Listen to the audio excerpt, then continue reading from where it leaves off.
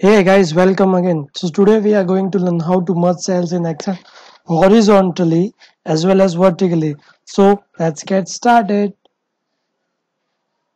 So this is somehow an example of the header which you tend to give to any of the table structures which you have format.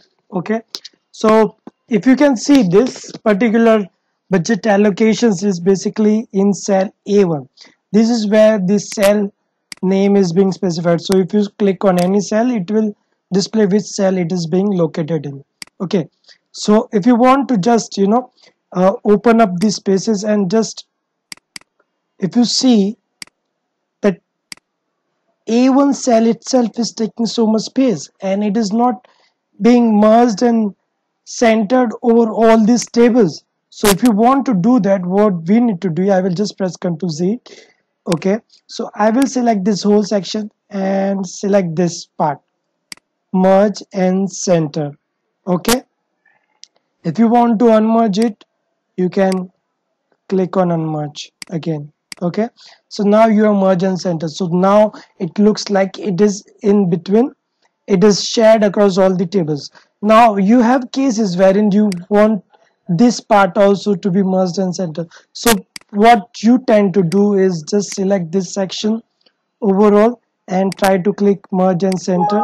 Okay, now you will get this error: merging cells only keeps the upper left cell value and discard other value. So if I click OK, I will only get budget allocations.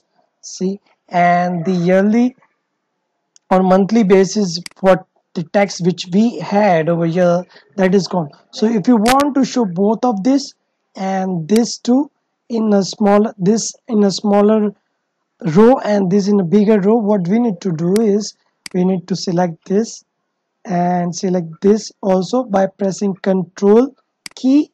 So both of these are selected, and then click merge and center. Okay, so in this way you can merge and center both of these cells. So if you want to just make it more appealing, you can just arrange the border and change the color as per your requirement. So this was the horizontal merging of the cells. So let's say you have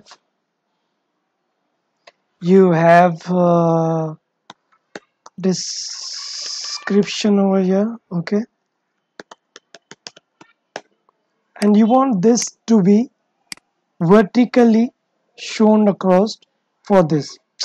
So this actually represents this. Okay, so what you need to do is just select this and you can drop it over here. Okay, so this actually is over here.